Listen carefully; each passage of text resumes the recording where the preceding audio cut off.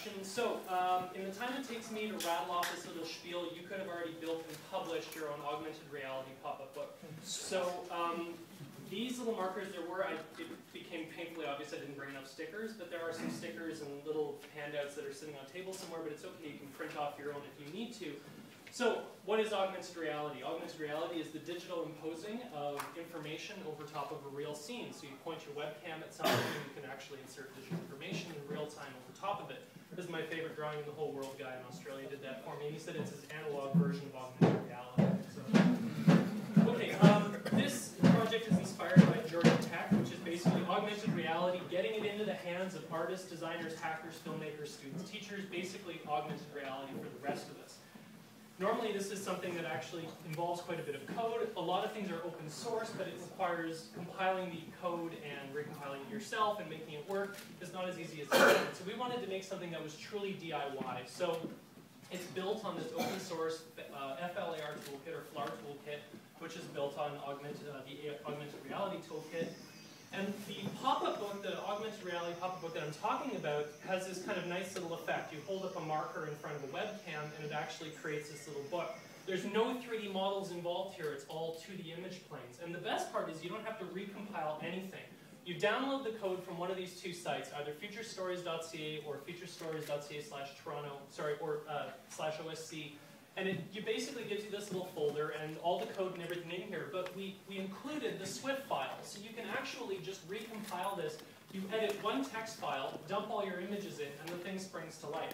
So these are all the steps you need in order to be able to make something like this. You make your own layers in Photoshop or even in Preview, and you make a QuickTime video, and you can drag and drop it into the file. So just using something like Preview on your Mac, you can get rid of basically the background of any information, save it as a transparent PNG, and you can dump these things directly into the file. You add them to your media folder. You have the name of your file right here. It's a transparent PNG.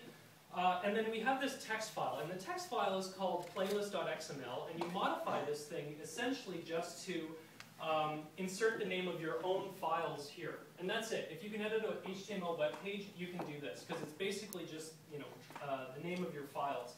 And then if you want to create new scenes, it actually has a button in the top corner that you click on. It moves it to the next scene. So you can have multiple scenes on one marker. There's no limit as to how many you have. So you just copy and paste this amount of code, which is essentially just your video and all your images. And there's a little comment here that says, okay, this is my new scene. You do this over and over and over again for each scene. And you just make sure it stays between the media tags. And basically, that's all you have to do.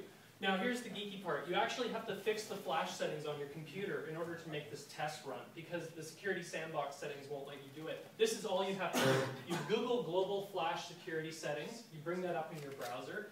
And then you just edit the location where you want this thing to run. So when you're testing it on your computer, you add the file, and or you add the file where all your projects are, and it works. If you don't do this, you're going to get a black screen, and it'll give you an error message in Flash that says you can't access your camera. Once you upload it to your site, you don't have to worry about it. This is just for testing.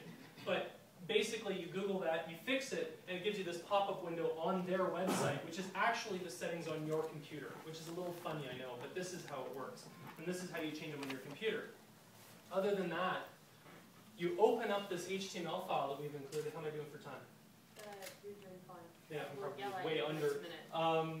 If you play this back in regular speed after I'm done talking, you probably understand what I'm talking about. So you open up the HTML file that's included. It's just called multi-video HTML. You can cut and paste the Flash embed code directly out of that, or just reuse it in a frame. And you can embed it in your own web page. And the result is something like this. We created this one in league with the Ontario Science Centre, so it's the Amazing Cinemagician. There's 4 different scenes, each created by a different artist. You click through the scenes and it gives you something new. The Toronto Museum Project, this is another file, this is another set of projects you have access to. You can dump a Google KMZ file in there, which is just a 3D model. And it has the video playing in the foreground. And then this is the other one, which is probably my favorite, my boss. She, not that I'm paid to say that, but she created a poem called Requiem, and this has about 16 scenes. And if you really want to get an idea of what this is capable of, if you visit this, I'll post the, I'll share the link, but you can Google Caitlin Fisher and Requiem, and you'll see it. It's amazing, and it really shows you the kinds of things that you can do with such a simple architecture. So that's pretty